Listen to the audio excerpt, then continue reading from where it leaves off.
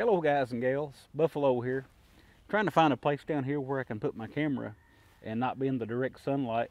I had it set up over there earlier and it just it whited everything out, blowed everything out. But I think this might work. But I wanted to talk to you guys today and put together a little video basically talking about a video that I done before. I guess you could call it a follow-up or an update. But a while back, it was earlier this year, I posted a video on a friend of mine's Ruger American Predator bolt-action rifle. Kind of done an initial impressions video. It wasn't really a review video because I hadn't even shot it when I started the video. I went through the features and stuff of the rifle and then shot it toward the end of the video.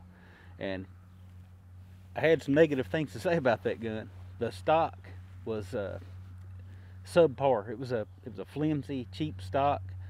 Couldn't get any cheek weld whatsoever. It was a package gun, keep that in mind. It came with a scope already mounted, no iron sights, ready to go, ready to go sight it in and go deer hunting. But there was no way you could get a cheek weld. The stock cone was way down here when you were looking through the scope. It was like the stock was set up for iron sights, yet the gun came as a package gun with a scope mounted on it. So I kind of complained about that a little bit. I complained about how flimsy the stock was. With the slightest pressure, even from like using a hasty style sling, you could pull the stock into the barrel, and you kind of lose your free float that way. If your stock's touching the barrel, it's not really a free floated barrel. So I said all that, and then of course by the end of the video, a lot of people didn't watch it all the way through. They just watched me say that and went straight to the comments and just got all over me for hating on Ruger. I don't hate on Ruger. I love Ruger. Ruger is a great company. They've always taken good care of me. I've taken in used guns. I've taken in guns on trade and had problems with them. And, the Rugers, I can always contact Ruger, and they have always taken good care of me. And almost anybody I talk to will tell you the same thing. I'm a fan of Ruger, so that doesn't mean just because I'm a fan of them that I can't criticize something. I understand what they did. With that American series, they're competing with the Savage Axis of the world. So you're going to have to cut corners somewhere, and Ruger chose to do it with the stock, at least a large portion of it. But today I wanted to show you guys what my friend done, what his solution was. A lot of you guys left comments and said, and agreed with me. More than did agree with me. So it is definitely an issue, and a lot of you guys were telling me how you had built up the comb of your stock with different things, aftermarket pieces that you made work and things like that. People were talking about how they cut the ribs out of the stock and use different epoxies and things to stiffen the stock up, and a lot of great solutions out there, and that's a good thing. You want the rifle, you need a good stock if you want your rifle to shoot well. That one, by some miracle, is still shot great anyway. Those in that video, that was the first shots that rifle had ever had through it. That's why I was so excited when it shot as well as it did. It wasn't like it was a rifle that I had worked with before, and it hadn't even been fired before, other than being test fired probably at the factory. So you want your stock to be good. You got to do whatever you got to do to make it work. I'll show you what my friend done with his. So I've got the gun back over here again today, and he chose to put one of these Magpul Hunter stocks on it. And you talk about making a difference, guys. It feels like a totally different rifle. Again, I know why Ruger done what they did. They're a company. They've got to make money. They got to stay in business, and it's our fault, that these companies are giving us these cheap-made rifles. We're constantly demanding cheaper and cheaper goods and cheaper rifles and this and that. And if they want to sell, if they don't want the Savage Axis to have all of that market share, then they're going to have to cut corners and compete too. So I wasn't hating on Ruger at all. Back to this thing though. This thing makes it feel like a real rifle rather than just some kind of an airsoft or a toy rifle. Now it feels like a real rifle. See the free floating they've done on this one, on this stock. This stock is a little flexible too, don't get me wrong. You can move this stock around, but you're not going to come in contact with that barrel like I was able to with that factory stock.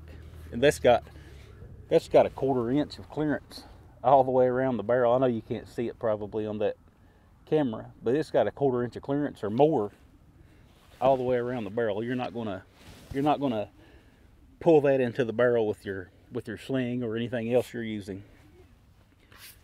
Cheek riser. This was the most important thing to me.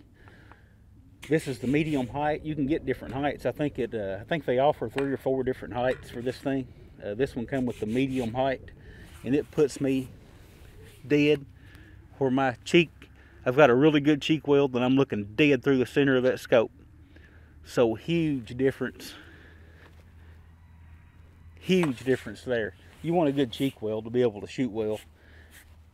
That does it. Adjustable length of pull. You can use these spacers. You can add spacers or take them away and adjust the length of pull, which is from the back of the gun here to the trigger. You can adjust that from 13 to 15 inches, so enough adjustment there to fit probably 95% of all shooters, unless you're just wanting for a youth or something like that, and then you need to be looking at a youth gun anyway, or a youth size stock. But this should fit most adults.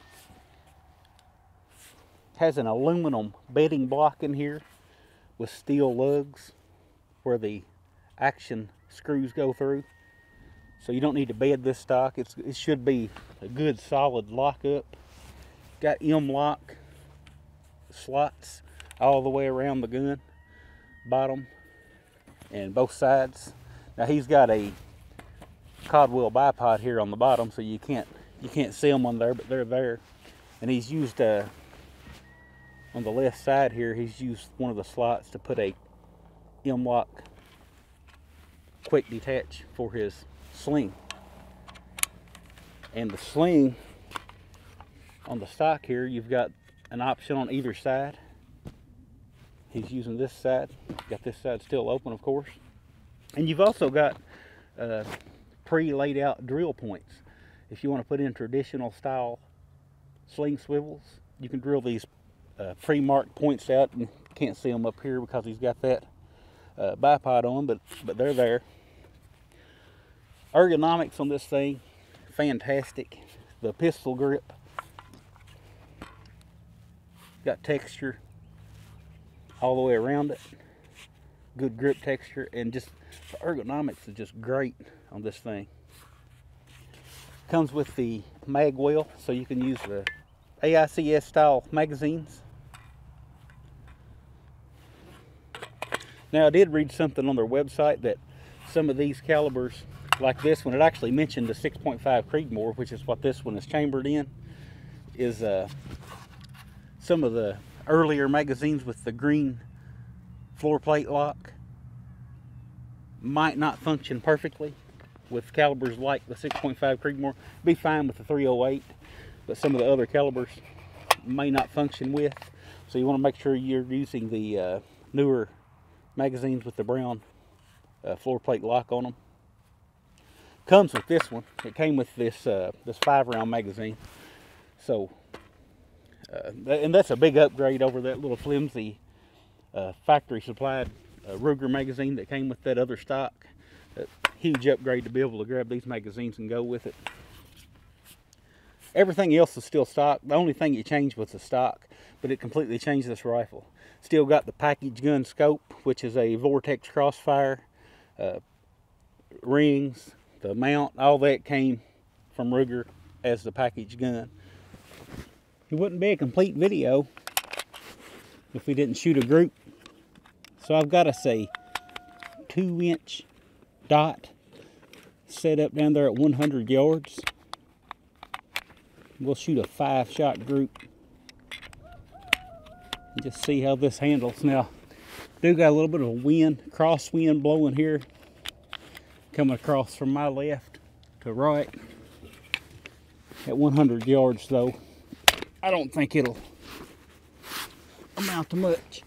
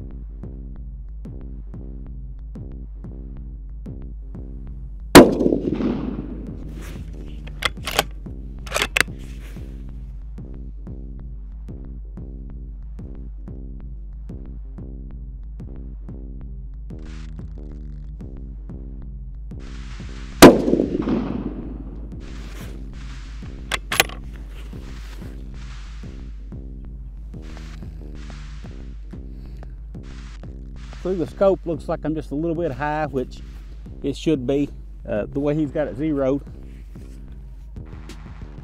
Let's go down and check it out.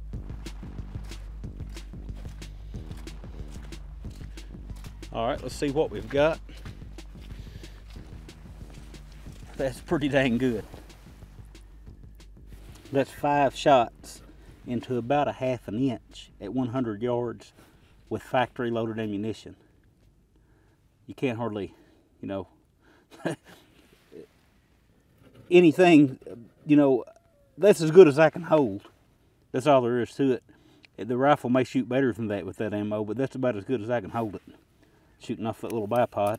But you can see, sorry about the camera. Maybe just a touch more than a ½ an inch. If so, not much. Pretty good. Now, some of you guys that don't know anything about hunting may look at this and say, well, yeah, but, you know, you missed the bullseye. He's sighted in intentionally high at 100. He wants his point blank range as far out as he can get it. So he's sighted in a little high here. And we did have a crosswind blowing, blowing from left to right. That may be why my shots are favoring right just a little bit. Either way, I wouldn't move it. That looks good. As always, I do have a backstop that I'm shooting into. But I'm also, some of you guys may have heard the steel ring when the bullets hit. You can see all the ground messed up right there. When those bullets hit that steel, they disintegrate. I like to disintegrate the bullet. Even though it's going into a backstop, I like to disintegrate the bullet as soon as I'm done with it. And I'm done with it the minute it pierces a hole in this paper. So here's that ammo. Federal Premium Law Enforcement Tactical Tip Match King. 140 grain. Does really good for a factory loaded round.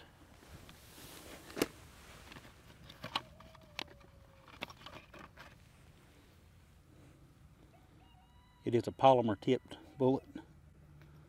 The blue tip on it. These things aren't cheap. They run about $299, I believe, in most cases. But I'm telling you, if you've got one of those Ruger American rifles that this stock will work on, it'll be the best $299 that you could spend on that rifle, in my opinion. But that's all I've got, really. I'll talk with you guys again soon.